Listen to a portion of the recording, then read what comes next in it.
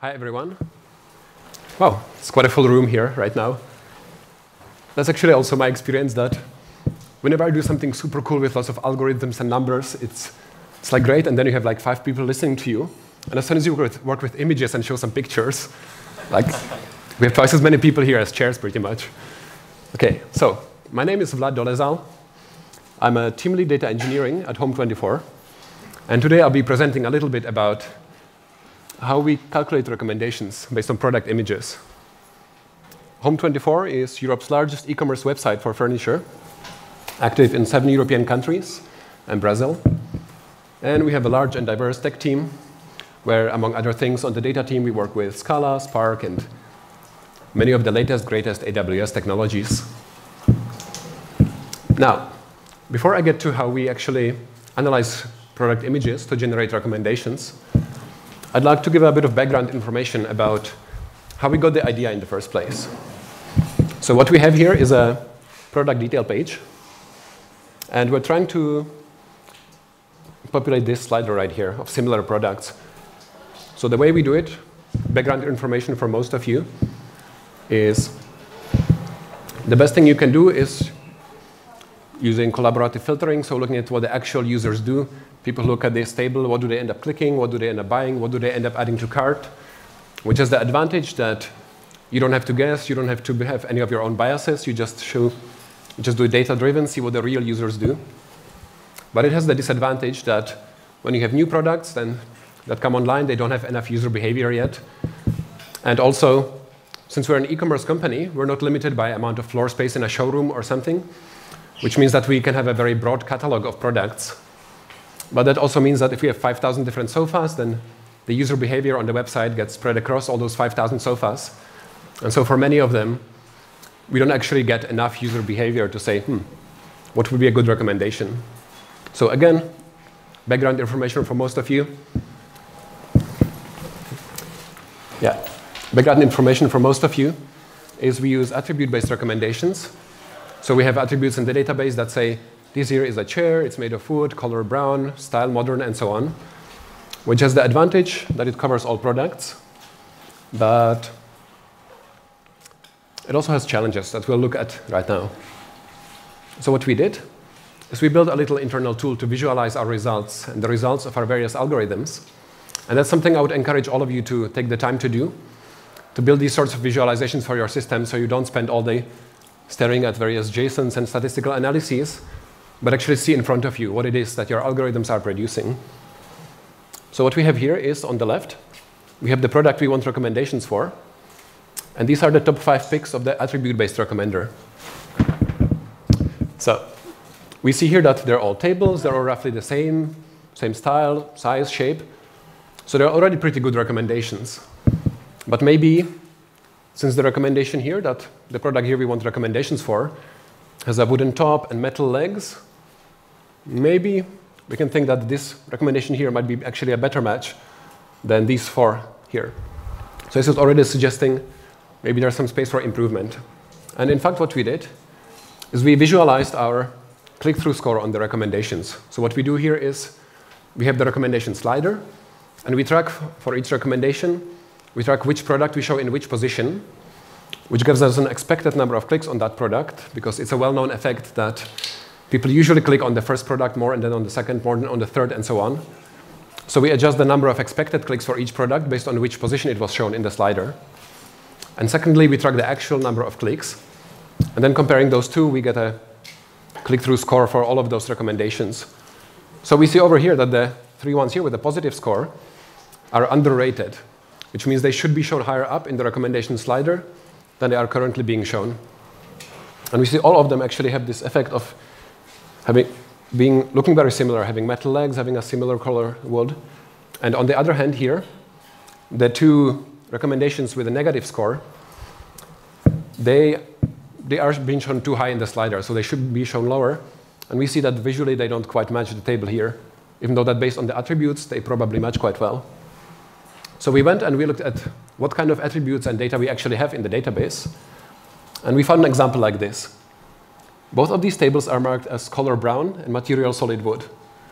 But if you have a bunch of chairs in your home and you're trying to find a matching table, if the first one matches, then the second one probably doesn't, and vice versa.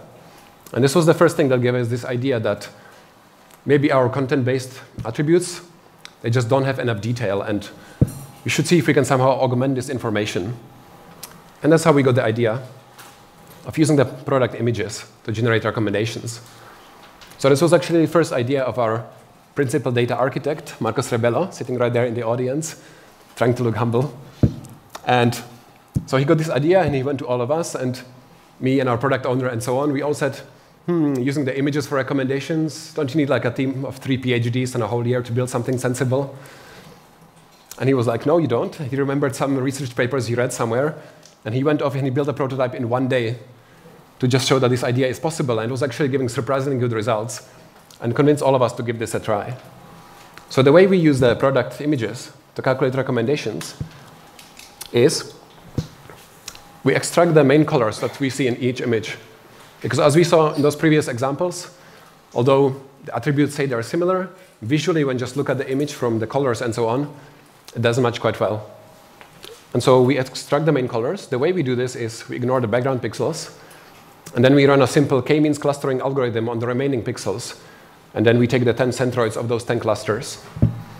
The reason this works so well is that for this image over here, for example, it has lots of yellow pixels and quite a few of those blackish dark green pixels, and not so many of these reddish, orangish, and so on. And so we see at the centroids that end up being produced, we have lots of values right here in the greenish, blackish area, and we have lots of centroids close to each other on the yellow area, and not so many in the reddish, orangish area.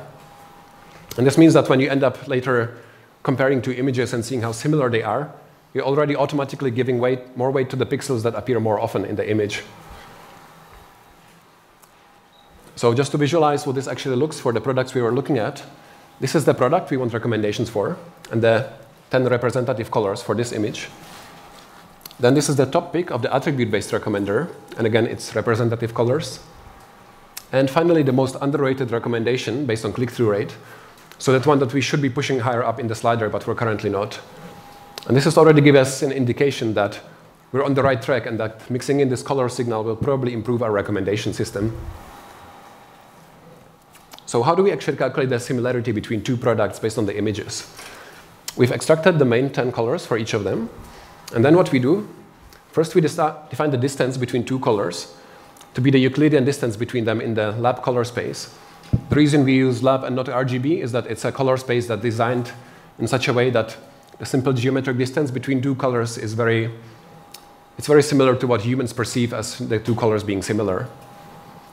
And then after that, what we do is we look at the first color on product A, we compare it to all 10 colors on product B, see which is the most similar one, and we call that the minimum color distance for the first color on product A. Then we take the second one here, again compare it to all 10, see which is the most similar one, and that gives us the minimum distance for the second color, and so on and so forth. We sum up all 10 values for the first product, and this gives us this kind of measure from product A to product B. And because this is not symmetrical and we want to end up with a notion of distance at the end, we end up doing this comparison both ways, and we put together this little formula for the score. So that when the products are very similar, that means this function here is close to 0. And so we get a high number here. And similarly, if they're very dissimilar, we have a big distance right here.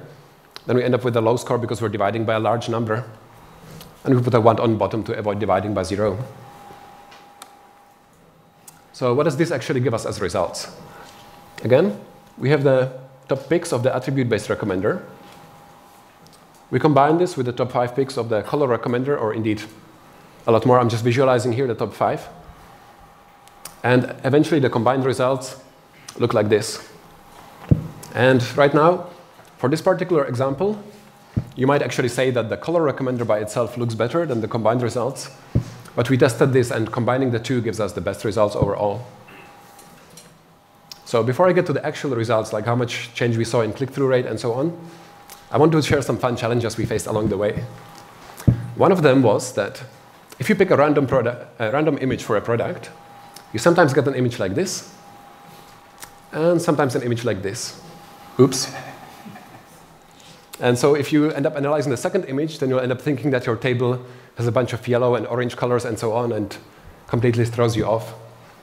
And the fun is that the background pixels on the clean images, they're not actually the same color. That's usually slightly off-white, and due to image compression, it's not all the same color. So what we ended up doing is analyzing the border of the image and saying, okay, if all of those pixels are within a certain small standard deviation of each other, then that's the background color, and we get to remove that and actually do the color analysis, and we find a clean image. Another challenge we faced was that something I already mentioned is that we have a broad assortment of products. So let's say we have 5,000 sofas, and we want to compare each of them to every other sofa, and that gives us 5,000 times 5,000 comparisons, 25 million. Starts getting a bit computationally expensive. And so we thought about a few ways of solving this. One would be to actually run this expensive computation once for all the products and somehow cache the results. That would definitely be doable. Another one we considered was, instead of extracting the colors for each image separately, we would kind of do a global extraction and get a palette for all of our products. That would make it easier to later say what is the similarity between two products. But in the end, we just ended up reusing a solution that we already had placed for the attribute best recommender, which is using locality-sensitive hashing based on the product attributes. And locality-sensitive hashing is a probabilistic algorithm where, when you have a large dimensional space and you're trying to figure out which things in there are similar to each other and you don't want to compare all of them, what you do is you basically do a few different projections, lower dimensional projections on the high dimensional space, and each of your products ends up sorted to 3 or 4 so-called buckets. And then later, when you're trying to find the most similar products, you don't have to look at all 5,000 sofas. You just look at the few hundred that ended up in the same buckets as the product you're looking at. And that gives you a fairly reasonable chance of getting the most similar products. So the results we saw after implementing this and mixing this into our ensemble of algorithms was a 10% uplift in click-through rate, a 12% uplift in click-through rate for products with low user behavior, which is the ones that we were especially targeting, the ones that we have to rely on the content-based recommendations because we don't have enough user behavior to say what are good recommendations. And finally, an overall 4% conversion rate uplift. The key takeaways from this, I would say, is that, firstly, take the time to build these visualization tools to see what your intermediate results look like and what your algorithms are actually producing. Secondly, plan to iterate because you won't get things perfect, and think about what non-obvious data you have that you could use to add to your existing model. Because using the product images, it wasn't one of our first ideas. But when we visualized the results and we saw the gaps that we had in our algorithms, that we somehow seemed to be missing this color information, that's when you actually got the idea to use this data. So that's it. Thank you.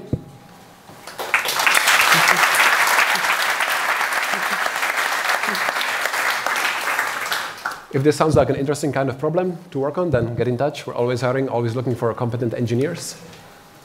And I think we have a few minutes for some questions. So just raise your hand and I'll bring the microphone to you.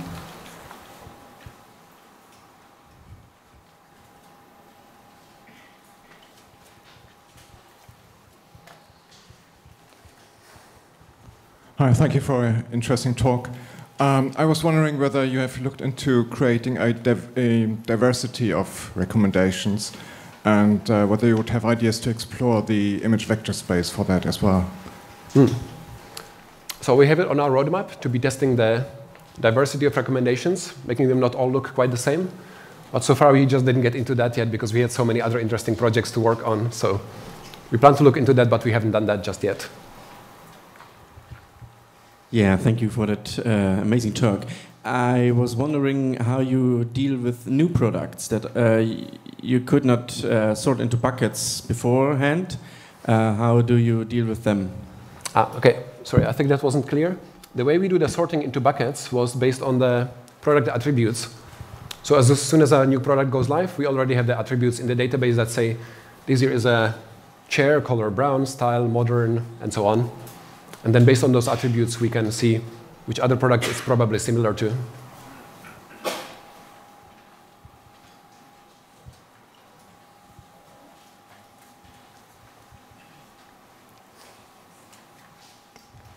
Do you have any idea how you can incorporate that to deal with complementary items shown in recommendations? So not always show the similar things, but also things that the person might need in the future. So something for this table. That's a good idea. So what we've done so far is we implemented this for the similar products. So if we're looking at a table, to implement this for other tables. We're looking into implementing this for matching products as well. But that's a little bit more involved. And again, it's on our roadmap. And yeah, so far we haven't explored this whole idea of matching colors and which things fit well together or not. So far we just look at things that look the same are probably a good recommendation for the similar product slider. I have a question not about the clean images, but about the mood images. Do you also try to calculate which mood images would be more enticing for the users to actually buy a product? Because, you know, when you show an item in a context, it shows you as well how it could look in their homes, for example. Okay, yeah, so we don't do this on our team. What we're doing here is really populating the recommendation slider. But we do have a marketing team that's always testing in which order do they show things, what do they use for the ads, and so on. So I'm not quite familiar with the details of how exactly they're doing it, but they're definitely testing which images to show and so on.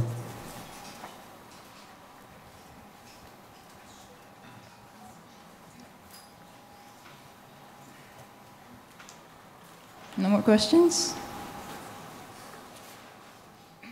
Okay, well, thank you, Vlad, for the presentation, and thank you all for coming. Thank you.